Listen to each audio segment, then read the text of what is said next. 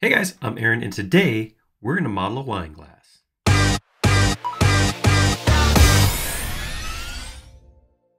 So we had a short come out a little bit ago where Matt went through and quickly, less than a minute, did a wine glass and then actually put wine in it, and it looked great with the reflection and everything. So I figured let's do that again. Let's walk through step by step so you can see exactly how it works. And I know I get this all the time. Well, why would I model a wine glass? Why can't I just download one from 3D Warehouse or import one? You already showed me how to bring in USDZ files.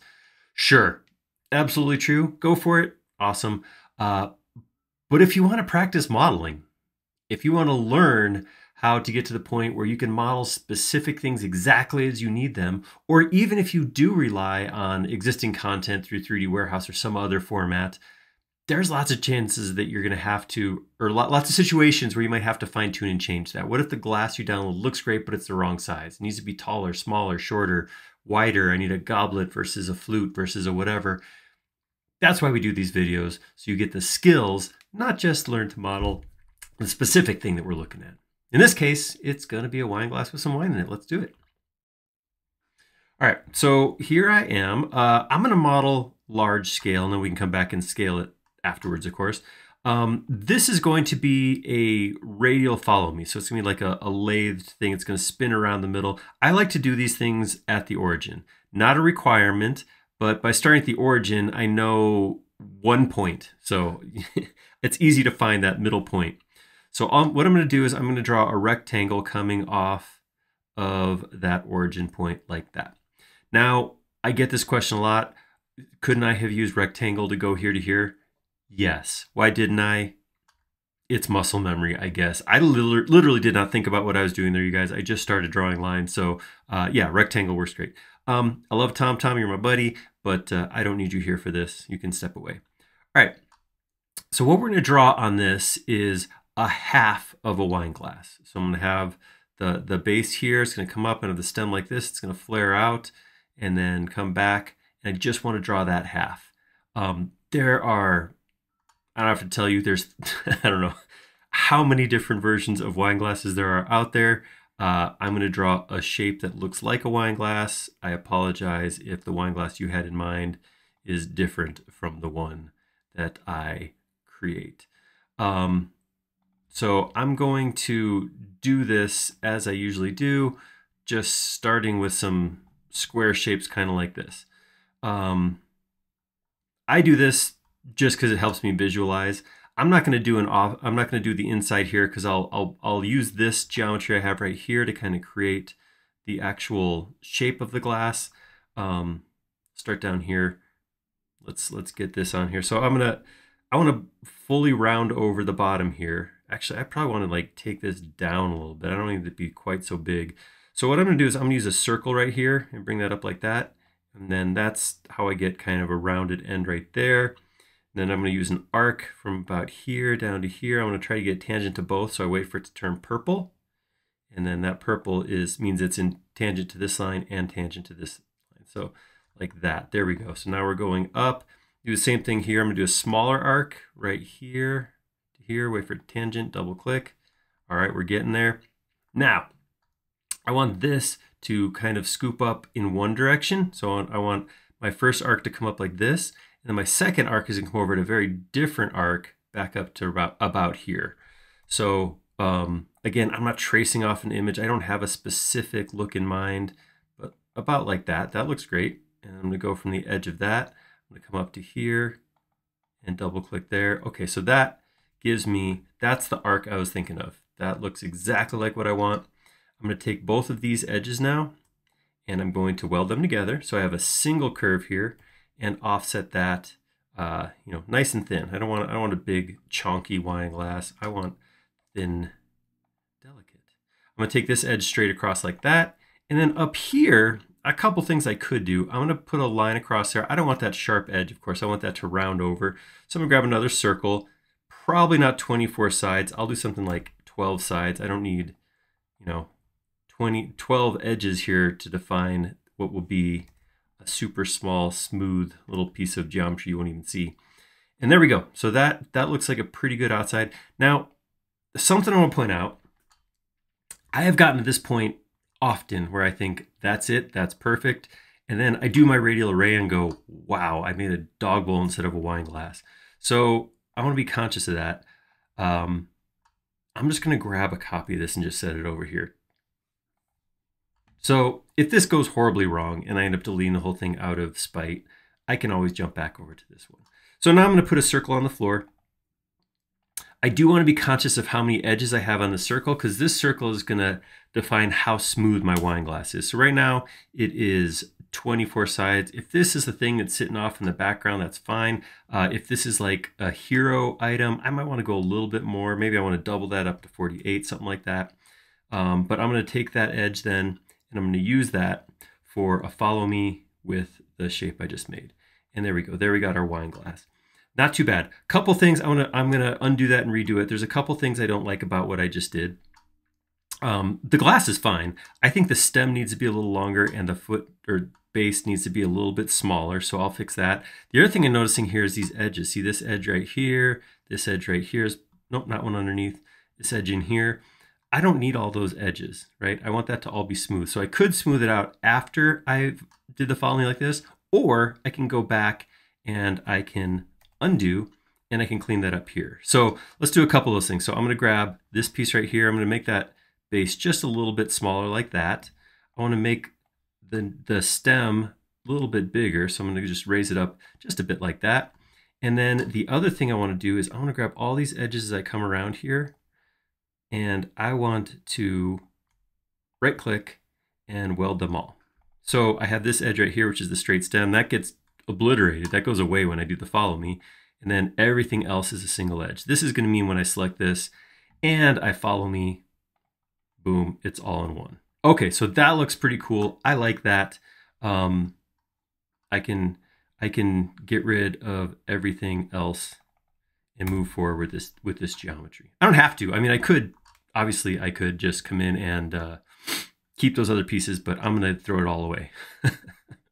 So I'm throwing care to the wind.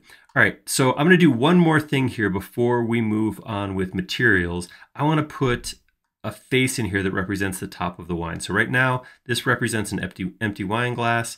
I'm going to do this. I'm going to triple click and make this a group. And then I'm going to draw a rectangle over here on the ground. I'm going to take that rectangle and I'm going to put it there. This is going to be inside. This is the level of the wine. Now, what I'm going to do is I'm going to come in here. This is all one face or one surface. So when I intersect, what I want to do is I want to intersect this face with this outside piece. But I really only want it to intersect on the inside, right? I don't want it to intersect on the outside too.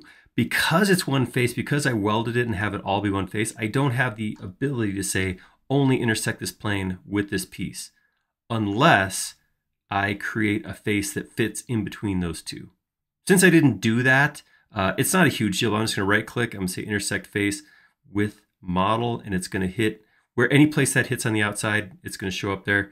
And then what I can do is I can come in here and I can get this edge.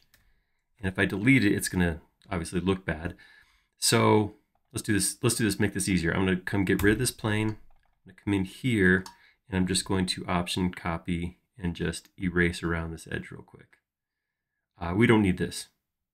We do need the one on the inside, right? Because the one on the inside is going to actually break that and make a new surface. So let me real quick just erase these outside edges. I might be able to come up with a cool select trick to select all these and delete them at once, but it's a quick enough thing to just erase around the edge. There we go. All right, so next thing I'm going to do is I'm going to draw an edge from here to here. That's going to give me a face right there, which is going to be the top of my actual wine. So I'm going to go ahead and let's reverse it so it's facing down. All right, so there we go. So we have basically an all white default material version of my wine glass. That doesn't work very good, right? Because glasses are clear. They're not white. So what I'm going to do is I'm going to start by grabbing my materials over here. I'm just going to take the default glass material right here, and I'm going to click, oh, wait, I want to explode this back out. All right, there we go. Now we're working with surfaces. I'm going to click right here on this surface. And there we go. We get a nice, looks like a wine glass full of milk right now. That's fun. But we got that. We got our clear material on here. It's going around. I'm still seeing edges here. We'll take care of the edges in a second so we don't have that. I mean, stylistically, maybe that's good. But for me, I want to get rid of that at some point. That looks good. And like I said, it looks like we have milk in our glass. So let's take that a step further and put some dark red liquid in here. We could do any color really, but let's get something reflective in here. So I'm gonna hit the, oh, nope, hey, I need that back. I'll bring that back here. We're gonna go to home. This is gonna show me the materials that are in the model. And see, here's my glass material. I'm gonna right click and I'm gonna duplicate that.